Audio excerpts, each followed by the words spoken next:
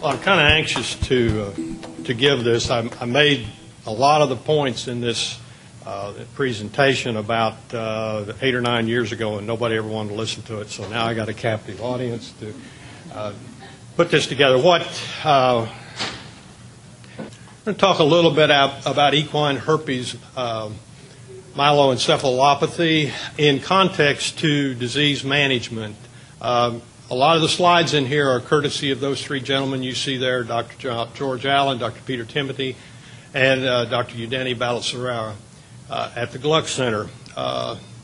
Dr. Allen did a lot of the research that's quoted in here.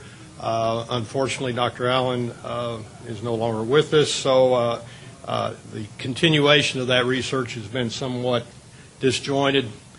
You'll see a lot of the slides go back to 2006. Actually I didn't realize it at the time, but saw the first case probably of EHM back about 1979 in a thoroughbred stallion on one of the farms that we served. It was quite a diagnostic exercise at that time trying to figure out what was going on. But this is kind of the way I approached dealing with disease, and much of this came out of an outbreak that we had in 2007 at Churchill Downs, and me trying to get my arms around what we should be doing in response to not only EHM but to any disease, and try to make it generic. So I wanted to develop a template that was applicable and adaptable to all animal diseases, a process for information collection, communication, strategic development, and operational implementation. And this is kind of a forgotten slide in a way. Back after 9/11, there was a lot of talk about agri-terrorism and the processes we go through as far as awareness, prevention, preparedness, response, and recovery. Those things are all still applicable today. We don't talk about it in that frame a lot, but still is a way to think about it. So as far as a mitigation template for any disease has certain characteristics, being the specific of that agent that we're dealing with, the diagnosis of whatever disease we're talking about, the prevention, response, the process that we go through in dealing with it, communication, how we get information out, business continuity, and the tools that regulatory agencies need in dealing with this. So I'm going to aim a lot of the discussion on the characteristics of EHV1 and some of the considerations that we have in applying this template to that. Certainly you can see there are a whole list of things applicable to a particular organism that we're talking about. And how each one of those portrays itself is important, I think, to our response. So EHV1, some of the characteristics of it are that it is endemic in the United States and literally worldwide. It is ubiquitous and it is everywhere. It has three forms that we commonly see, being the respiratory form, which is probably the most common, the reproductive form, or more recently a lot of emphasis on the neurologic form. Typically it has a 2 to 8 day incubation period, but that is variable. Subclinical infection is very common. Currently there are 2 strains that we recognize, one we call the wild strain, one we call the mutant or neuropathogenic strain. In talking with Dr. Timothy last week, it's a little interesting that the mutant strain may really have been the genesis for the wild strain. So we don't know which one really was the chicken or the egg, but I think with the advent of PCR and the recognition of the 2 different strains, these terminologies have kind of become universal. There's a similar range of expression in both virus variations, but there is certainly a difference in virulence, and both do cause latent infection. Latency is an interesting concept with this virus. Looks like 40 to 60% of the population has a degree of latency in the brain. They're lifelong carriers. They do not shed virus during latency. Recrudescence is commonly the initiating source of virus in an outbreak. A lot of times we look for that index horse and where that index horse may have been in tracing back to decide where that disease came from. I personally believe most of it is recrudescence and not from a single source. Stress certainly plays a role in recrudescence, but I don't think we really understand recrudescence very well. Seemingly, a lot of the horses that present as the index case have no greater stress than a lot of the cohorts. So that role is controversial to some degree. I made this analogy, which makes sense to me. Some learned people didn't think it was valid, but I think there is a correlation between herpes in humans and herpes in horses, in that chickenpox latency results in shingles, and a person with shingles actually can give another person chickenpox. And certainly we see with EVH-1 latency that can be expressed, the exposure of a different horse can be expressed in either respiratory, reproductive, or neurologic form, and that certainly obviously is communicable to a wide range of susceptible hosts. This is some of Dr. Allen's work, and you can see he tried to compare the difference between the wild strain and the mutant strain as far as incidence of latency in thoroughbred mares, and 46%, no surprise, were wild strain, and a smaller percentage, 8, were the mutant strain. This was obviously done some years ago, but I don't think we'd see a lot of difference today. This is an excellent slide that is very complex, and in Dr. Timoney's presentation is actually a progressive slide that makes it a lot easier to follow. But it just kind of goes through the life cycle of EVH-1 and shows the many ways that it can be expressed within the infection and within a population. To me, this is kind of the granddaddy of all the slides that Dr. Allen has provided today. This is in foals, and I'm making some maybe wide assumptions here that it is valid in adult horses, but it does show the difference, I think, in the virulence of the wild strain versus the mutant strain. We see a shorter incubation period with the mutant strain, a much higher level of viremia, and a somewhat prolonged level of viremia and shedding. So I think this gives us an idea of why EHM from the mutant strain is seen more often today and is much more important as far as disease in the horse. The relationship between neurologic disease and the two strains, I think we've talked about some, but in this experiment there were 24 horses inoculated by Dr. Allen, and you can see in that wild strain he did not get any horses with neurological disease, but with the mutant strain, 2/3 of them did show neurologic signs. And again, just showing the number of outbreaks that have been attributed to one or the other, and it's in this case 24-2 with the mutant strain winning. But I think the point is that wild strain can cause neurologic signs also, and we can't just assume necessarily that it is mutant strain. In the diagnosis of it, the ability for PCR to differentiate between the two has been important, I think, to us. Threshold of infectivity is also something that came out of that original discussion. The presence of the virus does not necessarily equate to disease. I think that's important to recognize when we talk about surveillance. We do not routinely recommend going through a population of horses and testing them, because you will find positive horses. That does not mean that you have disease. It does not mean that those horses are necessarily infective. The volume of the disease shed varies with the stage of infection, and a low level of virus present certainly has the potential to cause disease, but many times does not. I think the stabling environment plays a huge role in the concentration and the circulation of virus. Stress level certainly does.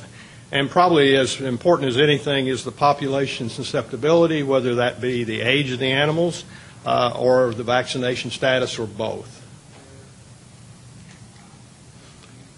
Immunity to this virus is kind of waning, whether it be from exposure or from passive antibody in the foal or from vaccination. Certainly our goal for vaccination would be prevention of disease, but I don't think any of the viruses totally give us that, or any of the vaccines totally give us that.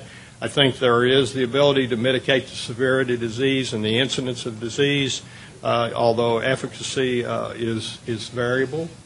There are several different kinds of vaccines available on the commercial market, whether they be modified live or killed. Important to remember, I think, that none of these are labeled for the mutant strain.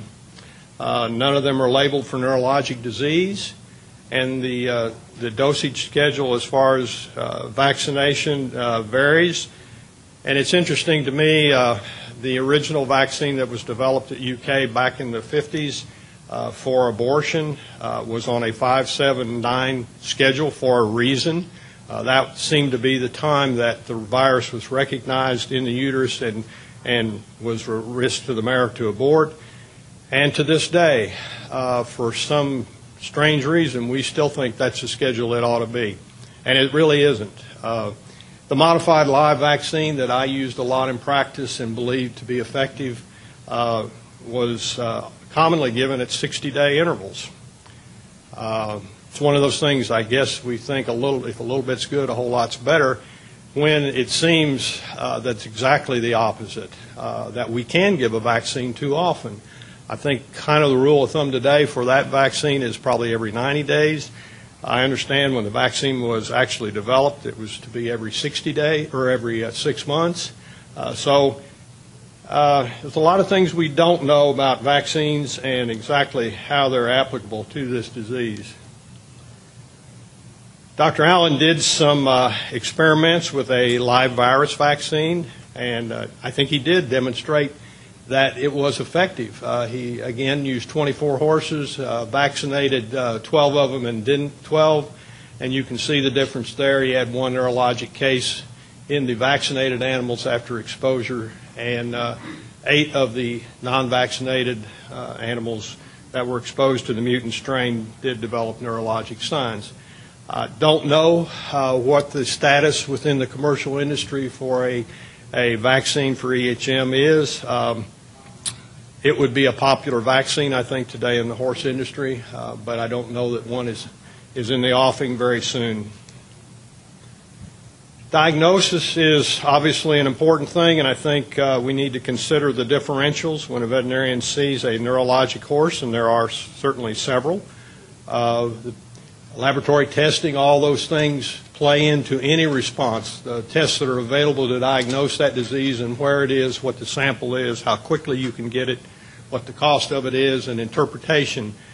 I very much believe that we shouldn't make clinical diagnosis totally based on laboratory tests.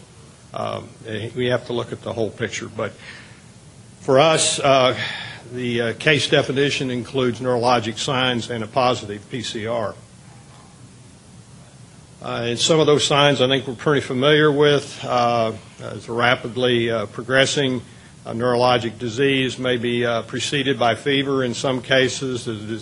The severity of it can be variable. Many different manifestations, whether it's incoordination, bladder atony, various things can all be demonstrated. Many times those cases end up in a recumbent horse that then is euthanized. We've been dependent on PCR, using both nasal swab and whole blood, and I don't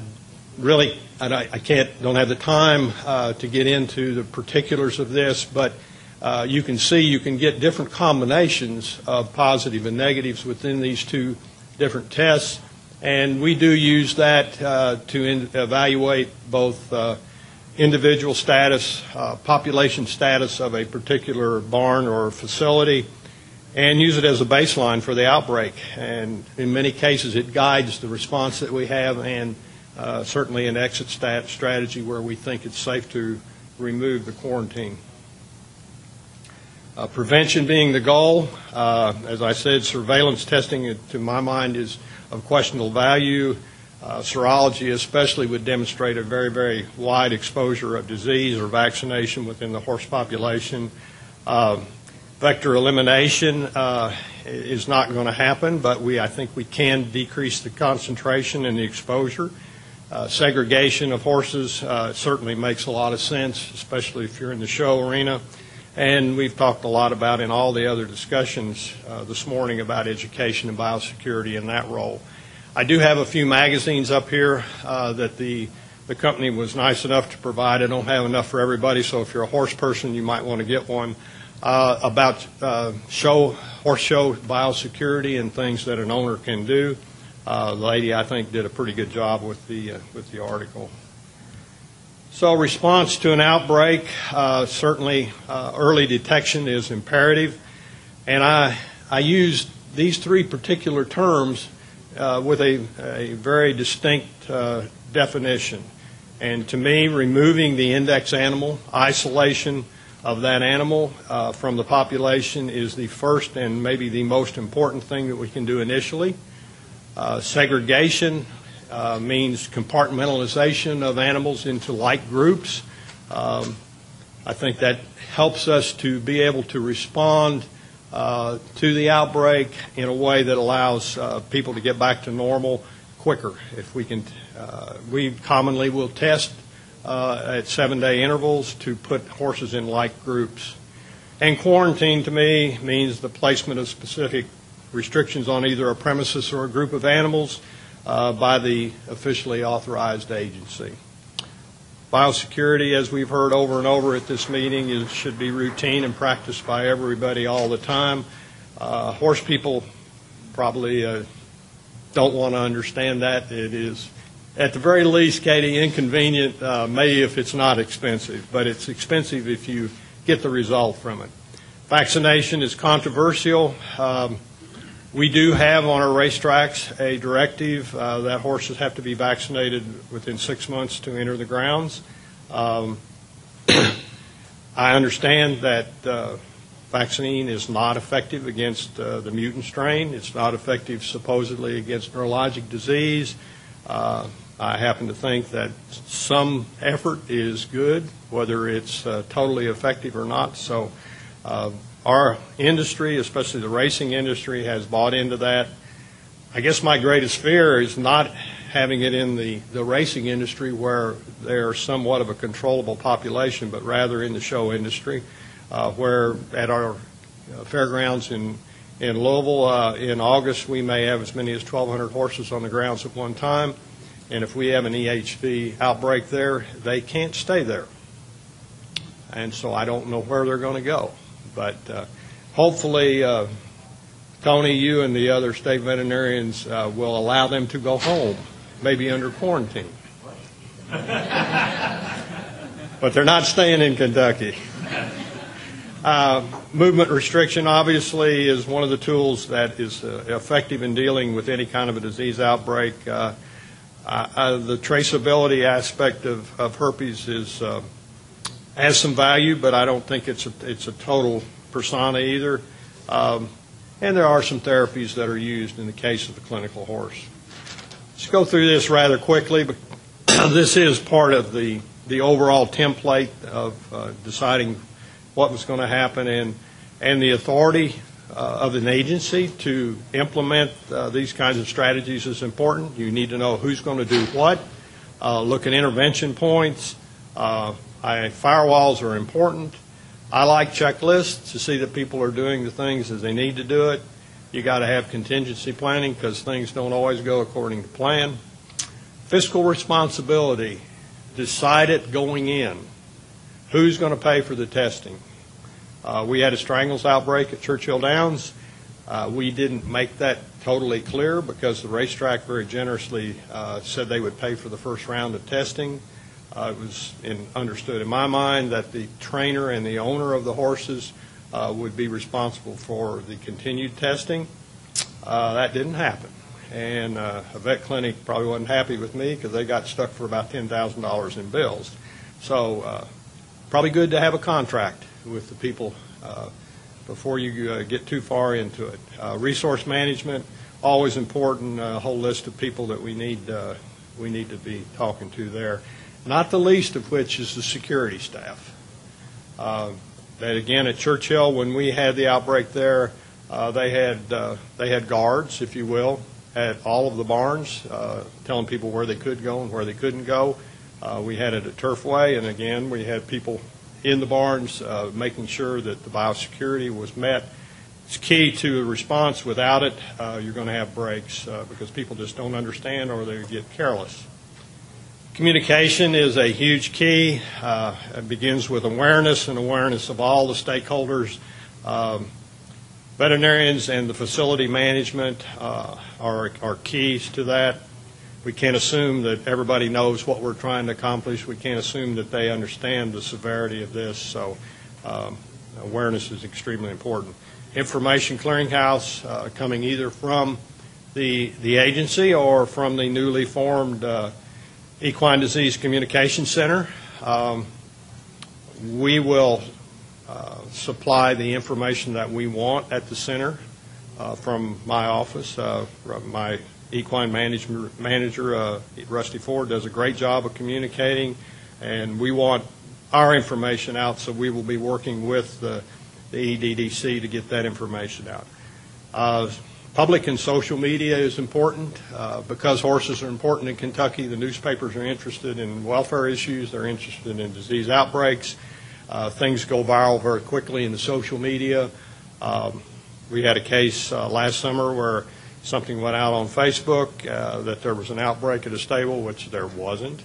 But within 24 hours, everybody in the world thought we were going to shut down everything in Lexington because of an EHV outbreak. Business continuity certainly is our goal. I think there's a difference between response and reaction. To me, response indicates you've planned, you know what you're going to do. Reaction is knee-jerk, where you may make wrong decisions. Risk versus benefit. If you're going to cancel the show, do it for the right reasons, that the risk warrants that. Realize we can't mitigate all risk. Cost versus science. There's a lot of people that would rather use time because it's cheaper than they would use science. In other words, they're not going to test their horses necessarily. We're going to go for a 21 or a 28-day quarantine with no symptoms, which is standard and quite frankly appropriate within many populations of horses. And very important to know what your exit strategy is. One thing I learned very early in this job was when you put a quarantine on, know what you're going to do to take it off. When is that criteria met? There are certain tools that state animal health officials need from their legislature, like statutes and regulations. We try to develop protocols and SOPs to get down into the details of what we're trying to accomplish with the response. So, in summary, kind of common sense things, but recognize the threat and the risk, assess that situation, develop a strategy, mitigate the risk, and try to get back to normal as soon as possible. Some key points from Dr. Timoney's slides. We've talked about EHV presenting itself in the different ways, whether it's respiratory, abortion, or neurologic disease. Both of these viruses are ubiquitous in the equine populations worldwide. So it's out there, and we can't do anything about that. We just have to deal with the game that we have. Generally, the spread is usually through respiratory contact. Vast majority of the neuropathogenic cases are from the mutant strain. Both viruses have a latency and a carrier state that is lifelong. So immunity is waning and short-lived in most cases. Prevention of these diseases requires sound management, both at the individual horse owner level and at the management and the facility level. And vaccines do confer some, but not absolute protection against these diseases. And just recent outbreaks, and recent is relative. You can see it goes back all the way to 1970, and this is some of Dr. Allen's work. Pretty rare through the 90s up to 2000, and in 2000 to 2006 you can see 24 cases. And I suspect, Katie, if we updated that today, we would probably see double that since then. So certainly it is, Carla, an emerging disease, even though it may be a very old emerging disease. So